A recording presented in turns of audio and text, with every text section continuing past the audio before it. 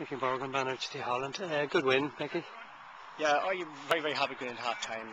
Probably not with the amount of goal chances. We created a lot of goal chances, just didn't put any of them away. And possibly at half time that would have given Jerry McCarville and the boys a wee bit of belief and give them something to sort of put a wee bit of fire under them. And in fairness to MVL, he came out in the second half of the last 15 minutes and put it up to Tyholland. Tyholland's intensity dropped. But you get over the line, regardless, you get over by a point, you're into the next round, and that's what's the most important thing. Played well, don't get me wrong by any means, but at least we're going to win now, plenty to think about. The drop in tempo, how would you attribute that to MVL kind of got back into the game? Oh, lucky. That there. No, I just tired limbs. Yeah. Just tired limbs. You must be very pleased with the forward line. All forwards scored there tonight, which is great. I wouldn't have been fully aware of that funny, but yeah, you have to be. There was serious movement out of them.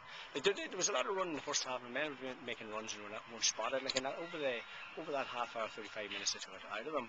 But no, yeah, you'd be totally glad of it. You know, I would say, you know, we've like everybody in the counties in the outrageous calendar there of games, and it has taken its toll. Like we would have 3 or 4 men there playing today. We only needly knocks, but it is enough. And how's but a worry though, a worry that we did drop. We have to look at it. And how do you feel your preparations are going generally, Mickie? Generally, championship. Yeah, very, very good. Great lads. You know, I had a brilliant time with Bobby Bay when I was with them, and these lads here are equally as good. So, you know, from that viewpoint, 100%. You're good. You have a lot of big players up the centre. It's a big advantage for you there. Yeah. Raymond running in for forward, and Cyril in the fields of.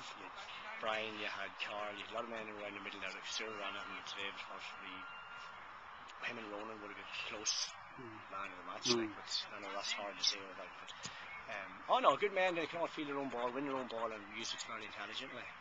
And the strength of this team for you now, where do you feel you can move to push things on a bit further? Training field. It's where we have to.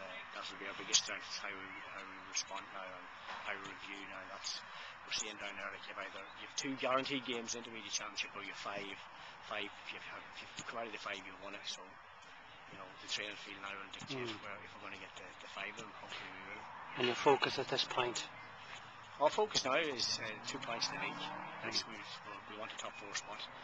You know, because that's giving you a good indication. If you win, you know, if you do well in your league, if you happen to win your league, if you go up senior again, it's giving you a good indication of where you are and consistency. Like. And that's what we're looking at, is that be no point in, well, certainly it'd be great to go up with the championship, but if you finish 7th or 8th, it doesn't sort of start well for next year against some of the big. But now that's very hypothetically speaking. Let's take everything at one step at a time. We're nowhere near that yet. We finished on a high tonight. Oh God, yeah, brilliant. Yeah. Thanks very much. Oh, thank you.